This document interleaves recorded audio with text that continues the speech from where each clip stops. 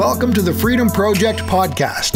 The Freedom Project exists to make freedom in Christ known to each and every person we can reach, and to encourage and dialogue with those who have already found freedom in Christ. Your host is Joe Weber. Hello, friends. I'd like to welcome you today to the Freedom Project. I'm Joe Weber. So happy to be able to spend some time with you today here at the Vanier Church where we have our broadcast center. I'd like to just sit down with you guys today and talk a little bit about freedom. At the Freedom Project, we like to think about how freedom looks in our lives, in our day-to-day lives.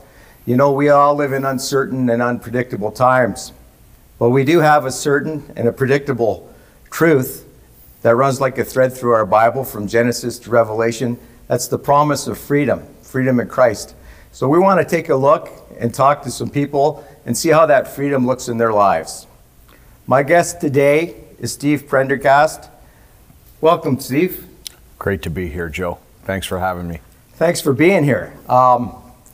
Steve and I have known each other for a little while, but I'm getting to know Steve better. And Steve, why don't you just give our audience a little insight into your life, where you are today, and what things are passionate for you, and what things are going on with you lately. Yeah, well, I'm first and foremost, I like to say I'm a Christ follower.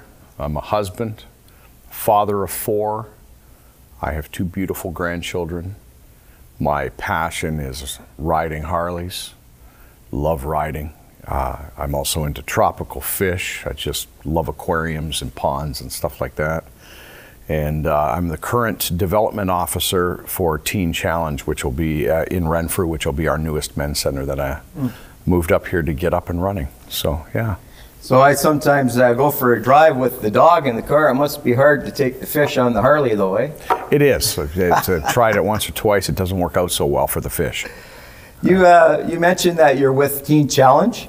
Tell us a little bit about Teen Challenge. You know, we all have a journey in our lives that we take. It's linear, or it's very seldom linear. And I know that lots of times in our life, we end up in places that we never imagined that we would be. So give us a little bit of an overview about Teen Challenge. Okay, so Teen Challenge is a 12-month in-residence drug and alcohol treatment program that's Christ-centered, Christ-focused.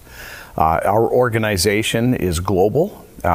It started with one center in Brooklyn, New York with David Wilkerson and Nikki Cruz, if you're familiar with the cross and the switchblade story. And today there are over 1,400 centers worldwide in 125 different countries. I work for Teen Challenge Canada, which currently has 5 functioning men's centers and 3 women's centers. And our center in Renfrew will be the 6th when we get our doors open. Right. So, you know, Steve, at the risk of insulting you, you don't really look like a teen to me. So can you explain to us a little bit about that aspect of Teen Challenge? Absolutely. So Teen Challenge was originally started for street kids in New York City, and it just blossomed. And in the late 70s, they realized there was more of a need. Now, coming into Canada, to have an in-residence program, our government legislated that you couldn't have an in-residence program for anyone 17 and under. So Teen Challenge Canada is 18 and older. We've actually had graduates as old as 68 years old. So it's never too late, yeah. Wow. So the teen in Teen Challenge stuck, but really we are adult in Teen Challenge. And it's a great point that it's never too late. It's never too late for us to find our purpose in the Lord, to find the freedom that's promised to us in the Lord. And it's never too late for us to take those steps into a place where He can use us, where we can be useful to His purposes. So I know that when I met you, Steve, it was at an event where you were doing an information and fundraising booth for the house in Renfrew. This is the most recent home, I take it, in this area. How's that going? Are you set up there now, or? So I've moved up here for 2.5 years. I've been in the Ottawa Valley now, raising the funds, because Teen Challenge will not go into debt to start a program. So we had a $1.6 million capital campaign. We are less than $500,000 away from opening our doors now. And this center will house 16 men and 4 phase 4s, which are graduates of our program that stay on voluntarily. They apply for it like a job and they still live on our property. So we'll have 20 beds out there available for men that want to come and get their lives back and find sobriety and you know, an introduction to Christ if they've never met him already. And that's really the key point. I myself have had a history of addiction and alcoholism in my life, and I know that I've been in areas where I could find sobriety, but to find healthy sobriety in a path and a journey with the Lord is really what makes the big difference in a lot of our lives. So that's awesome that you're able to do that up in Renfrew. It's really been a long journey for you to get to this place where you're at. And I know that you have a wonderful, wonderful story and testimony. I hope that everybody out here will get a chance to hear your full story sometime. We're going to get into Steve's story a little bit deeper. Right now we're going to take a sponsorship break, and we hope that you stick with us, and when we come back we're going to talk a little bit more about Steve's personal journey.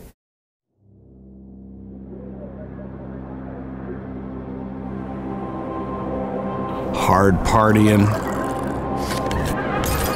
drug using, bike riding, party animal.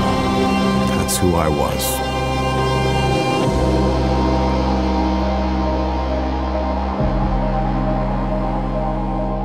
If you were to meet me 10 years ago, wow, you would have seen one mess of a person. Extreme crack addict and coke addict, lived the nightlife and slept all day.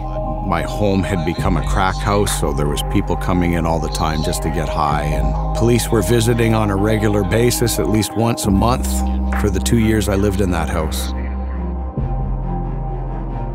In October, I just accomplished something that you know, I really wanted to do in life, and I had succeeded at that, so I selfishly, you know, wanted to go and pick up some cocaine, and my friends whose home I was visiting, they begged me not to go, and in my mind, I was sober. I mean, I had drank and drove in much worse shape. Well, I got on my Harley, and 15 minutes later, I went into a little S-bend, and I collided with a car, and it immediately removed most of my foot.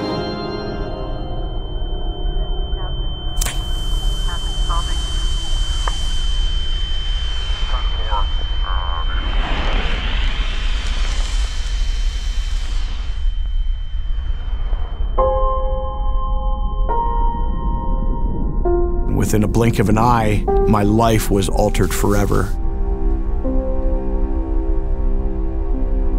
A friend of mine had just done a couple-year stint in prison, and he came over and we were having a party at my house, and he told me the biggest lie in the world when he says, hey, you know, when you do coke, you're just wasting it, man. It ain't real until you feel the steel. I tried it that day, and my life was never the same since. When I was an addict, I was a functioning user, which meant that I could control everything in my life, even though I still needed the drugs. When I became a junkie, that's when I lost control.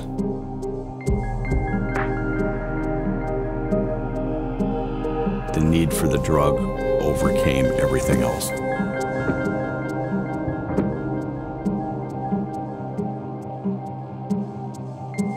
So here I am at this very low point in my life where I just wanted the world to stop and let me get off. And I wheeled my car into this empty parking lot and was reflecting on all the poor choices I've made in my life and how much damage I've caused to myself and to my family, and I knew right there I did not want to live anymore. And I prepped this syringe with a lethal dose of cocaine and rolled up my sleeve and tied off. And as I was squeezing this plunger full of cocaine into my arm, it's like, what is going on? It's like it's plugged, and I'm squeezing so hard that the plunger arm is bending. And I was frustrated and angry, and I punching the roof of my car, and I was screaming at the top of my lungs. And later on, when I checked that syringe, it wasn't plugged at all. And when I reflect back now and look at that moment, I knew that God was not done with me yet, that He had something more for me. And He spared me that day.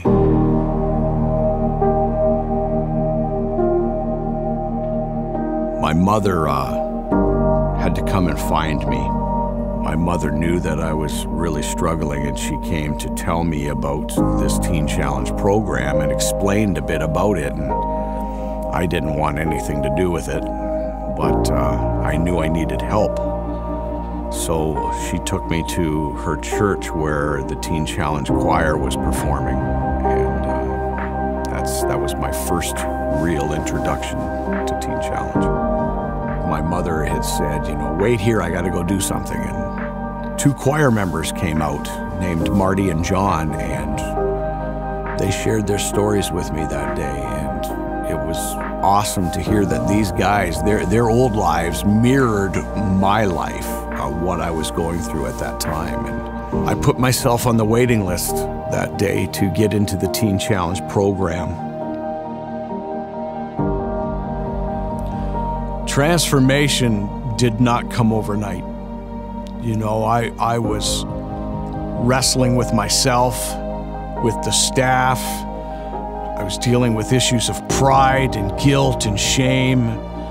And my year at Teen Challenge was a gradual thing, and realizing, the freedom in forgiveness to forgive others and accept forgiveness. But the hardest for me was to forgive myself for the things that I've done. And that year at Teen Challenge, I discovered that I didn't need to be macho Steve, that I could just be me without any drugs or alcohol.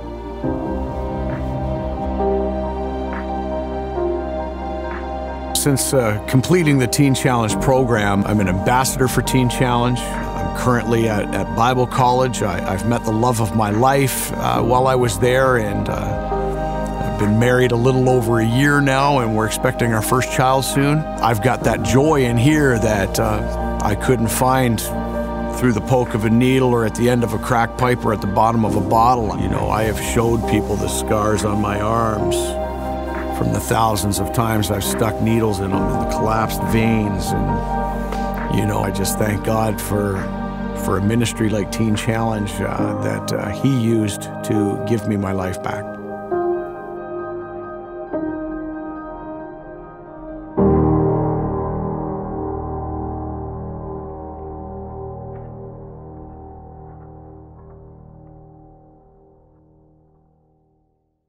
So welcome back to the Freedom Project. I'm so glad that you're still with us. Thanks for sticking around, Steve. It would have been hard to finish the interview without you. I'm really happy to be sitting here with Steve Prendergast and talking about his journey into freedom with the Lord and out of the bondage of addictions. As I mentioned before the break, Steve has a huge testimony, and I really do hope that at some point everyone that's viewing today will get a chance to hear his whole story, because it's very, very edifying and encouraging. So Steve, I know that it's hard in these shorter segments to capture everything that's gone on in your life, but take some time and kind of walk us through your freedom story from addiction, et cetera, et cetera, et cetera.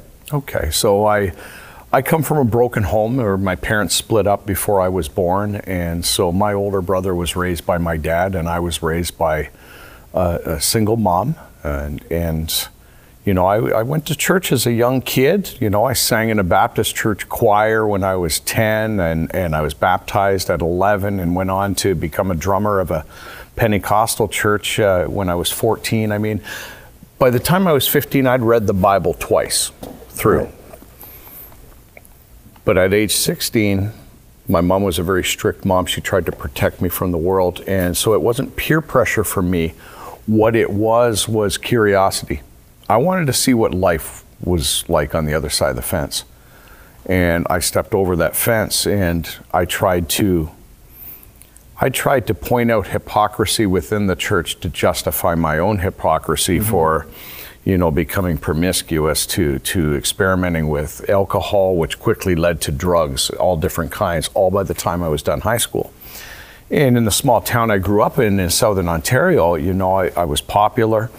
I was a good athlete, in wrestling especially. But the party scene in high school was pretty wild and crazy. After high school, I began a career. I worked for a cemetery, and I was living with my dad at the time. And then I started a family, and I had 2 little girls. I was raising them in a home that was fueled by drugs and alcohol. And when I say that, I meant like it was, my daughter's mother and I were very open about drinking, smoking of marijuana products. I unintentionally actually became a drug dealer because I was supplying friends. Unintentionally. I didn't set out to say I'm going to sell drugs, but it's something that just happened. It rolled. And you know, friends coming to college and university used to come to me for stuff. And I just thought I lived a very, I normalized everything. You know, it was extremely the opposite of the way I grew up, the way my daughters were growing up. And they seen things they shouldn't have. And a friend of mine got out of prison one day, and we were having a party at my house for him, and he said, "You know what, bro, it ain't real till you feel the steel." And we were doing cocaine. And I've never judged anyone by the way they did it. You know, they partook in their extracurricular activities. And the day that I stuck a needle in my arm was game over. Even another friend of mine said, you know, my nickname was Graveyard because no one could remember the name Steve. They go, Graveyard, that's not a good idea. Right. And I'm like, oh no, and I loved it. Then the mother of my daughters, she said to me, she didn't want me to do it first, but she seen how much I liked it. And she asked me one day, she said, "Can I do that?"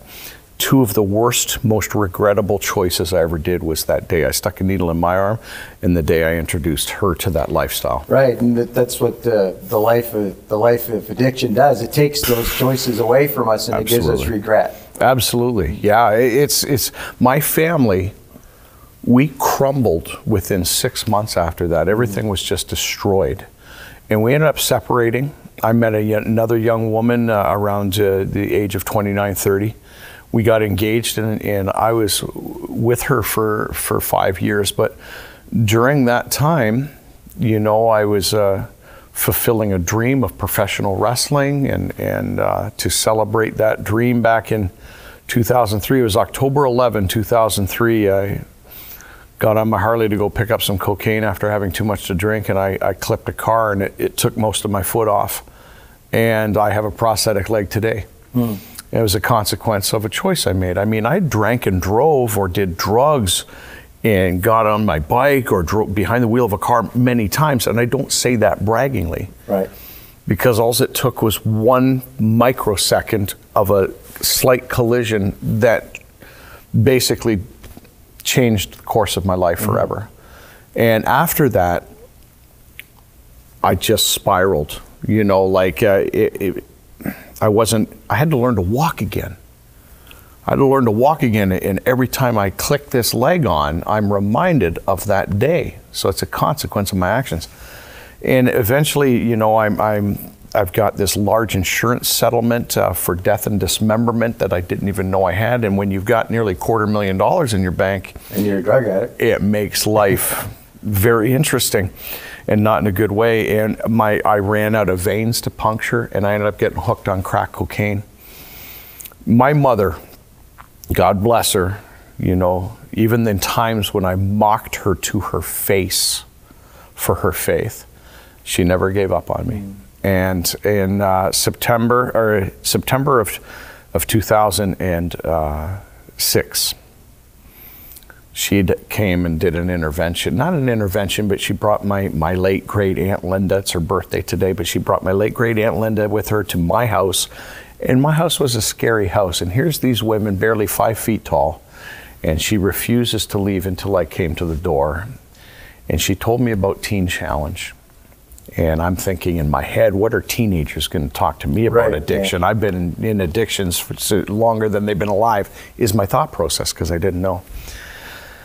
And I promised her, just to get her out of my house, that I would go see this Teen Challenge choir. And so I went, and I was nodding off, and I was sweating profusely, and my mom's crying because she's rubbing my soaking wet back in this church, in the back of this church in Woodstock, Ontario. And she just wanted me to hear these testimonies of these people that were victorious and free. Free from their addictions and on a better path. And I wasn't in good shape. And afterwards, Marty and John, 2 choir members in the choir, came up and spoke with me, and I'm thinking, oh great, what are these guys?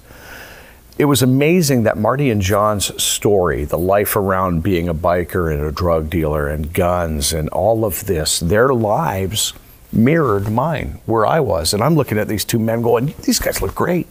I'm sitting there sweating and just not in good shape at all. And they said, can we pray with you? I said, I haven't believed in God in a long time. I said, if you want to pray for me, that's fine. I'm not going to pray with you. And they did. A couple months later, in December of 2006, I went for a tour of the Teen Challenge farm in London, Ontario. And Marty and John came running up through that tour, and they're like, Steve, we've been praying for you every day, brother. Are you coming into the program? And in my head, I was still prideful. In that moment, though, the moment that changed my attitude about, okay, I'm going to try this program, wasn't the fact that Marty and John prayed for me every day, because that's what Christians do, pray. Right. It was the fact that they remembered my name. People back in the house I used to have, that was a crack house, never knew my name. They knew me as Graveyard. They didn't even know my name was Steve, and it's a very common name. But Marty and John remembered my name, and that meant everything to me. On May, I went home after that. I should include this part because it's one of the darkest moments of my life. Was I went home. I was on the waiting list for Teen Challenge. I relapsed over Christmas, and on January 4th, 2007. My mom had to come and pull me out of a place where I'd been smoking crack and shooting up for about 3 days straight. She was very angry, and she said, get your jacket on. We've got to go to the hospital. Your granddaughter's been born. And I want to tell you, walking into that hospital room and looking at both of my daughters and the disappointment in their faces, the anger on their mother's face, and this beautiful little baby in a bassinet, you think, there's the moment, boom, there's the kick in the pants you need to get yourself clean. On my granddaughter's birthday, I wanted to die more than ever before because I felt so hopeless. I had tried to get sober. I couldn't do it, and I wanted to die. I just wanted the world to stop and just let me get off. And it took many months later, and I wish I had time to get into every God moment, but we don't. But on May 17th of 2007, I entered the Teen Challenge program, a very angry, bitter, and broken man. The first sermon I heard in Teen Challenge was, God will reimburse you for your lost years with interest. Reimburse. With interest. Yeah. So explain to our viewers a little bit what that really looks like. We all have a different bottom, as they say in the addiction world. Yeah. We all have a different place where we get to. Some of us have to lose everything. Yeah. Some of us lose a few things. There's people, we all are uniquely made in the image of God, but we're also all have a unique redemption story and a freedom story. So when you say that you were reimbursed, just explain a little bit what that means, what that looks like for you in your life today. Yeah. Well, everything didn't just snap and come overnight. I mean, I had to walk out this new faith. I entered this program, I'm hearing this sermon, I'm seeing this joy in all these other men's lives. And I come from a Christian background, so I knew that, they really believed in this God that I no longer believed in. When I finally submitted, and submission in the addict world sounds like defeat, and it's not. Right. It's not. It's not defeat. It's freedom. Yeah. And so submitting my life to Christ and saying, okay, God, if you're real, watch out when you say that. Okay, God, if you're real. And when I found the freedom of forgiveness, to forgive others, to forgive myself, and accept forgiveness, the hardest for any addict is to forgive themselves for the things they've done. But to walk out that journey in freedom and forgiveness and freedom in Christ, those reimbursements started happening. And I'm proud to say that I'm a graduate from Bible College. I have a bachelor's degree in youth ministry and counseling. I'm a trained addictions counselor. I met my wife at Bible College. We have 2 beautiful little boys. Some of the other things is I was able to pray with my dad. I was able to pray with my dad. Yeah. My mom's been married to her husband for 30 years. We finally hugged for the first time. Over 30 years this man's been in my life, and we'd never had that kind of emotional connectedness up until recently, actually, which is awesome though. But I really, it's just been a journey of ups and downs for me in my life that it took a long time to earn his respect, and I finally got there. God moved in my daughter's life, my younger daughter, Kayleen. She did the Alpha program with me, and she came to know the Lord there. My former son-in-law, who's raising my 2 grandkids right now, they all follow the Lord. And so it's just reimbursement after reimbursement. God moves me and my wife Rachel up here to the Ottawa Valley. We now have a beautiful little home on Wilbur Lake.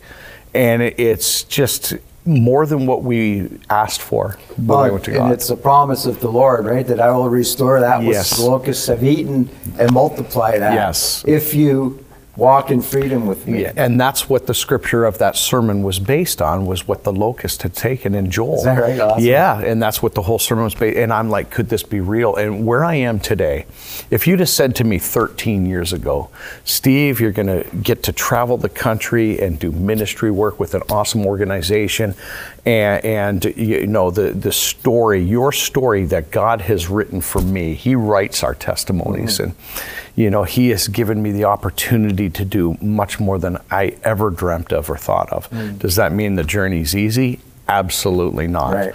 But relying on Him and being able to walk in that freedom with sobriety, looking at life through sober eyes was so different to me back then. But God has been so faithful. Even in the valleys, He's always been there. His providence is amazing. And that's one of the things that's so amazing about our Lord and Savior, Jesus Christ.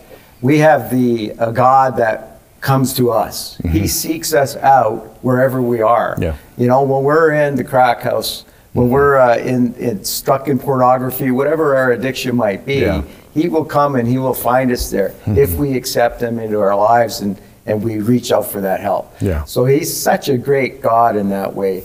And your story is very encouraging, and as I said, I know that there's a whole bunch more to it, and I know some of it, and I do encourage anybody who might get a chance to see Steve speak to do so, because his story is really going to lift you up and show us all that regardless of where we are in life, we have the opportunity to walk in freedom.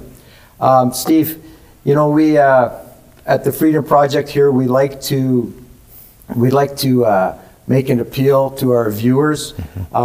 Is there any life scripture, or is there any message that you would like to leave our viewers with today that will explain to them a little bit about how you walk in freedom and how they have an opportunity to?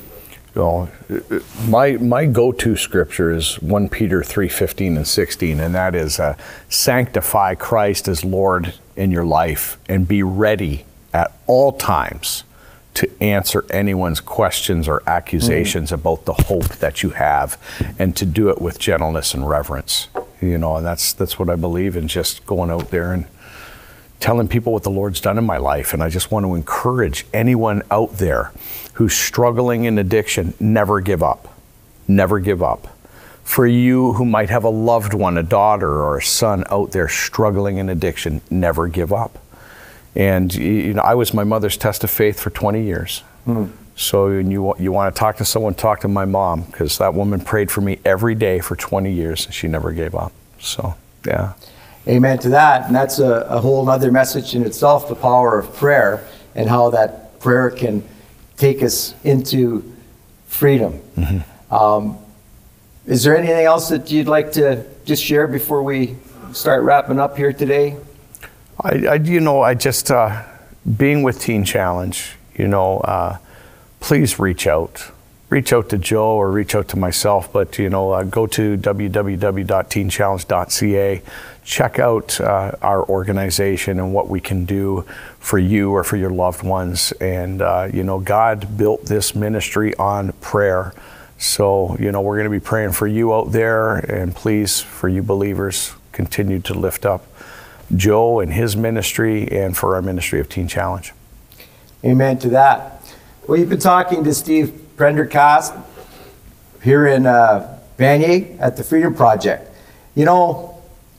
There's so many things that we can tell you about freedom, but the thing that you really need to understand about freedom is that it is available to you.